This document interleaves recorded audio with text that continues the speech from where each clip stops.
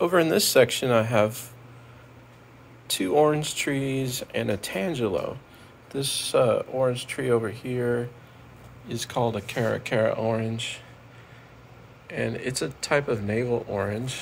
The flesh is a pinkish color, and it has a little more tangy flavor, but very similar to the regular navel orange, the one that you see in the grocery store, which is more like this one.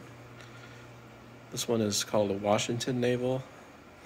As you can see, it's got a few immature fruit that are growing, and since I've brought it into the greenhouse about a month ago, it's doing this big flush of flowers that are going to be coming out soon. This one in the middle is called a Mineola Tangelo. Some people call it a honeybell.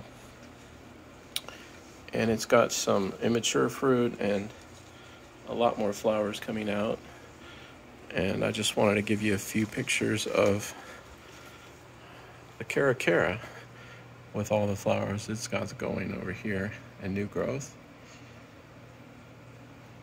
I have all these potted in a mixture of coconut husk chips and coconut coir. It's a 4-to-1 mix, 4 parts husk to 1 part coir, and that gives me lots of drainage, but it still retains moisture. As you can see, it looks kind of dry on the top, but if you pull it back about 1.5 inches down, it's moist, but it's not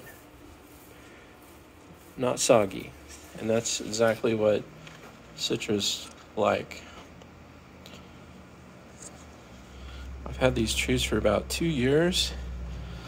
They kind of stay about this size. They're dwarf and semi-dwarf, and they're just slow growers, but they do reliably produce a few fruit every year, and as they get bigger, they will increase that number a little bit too.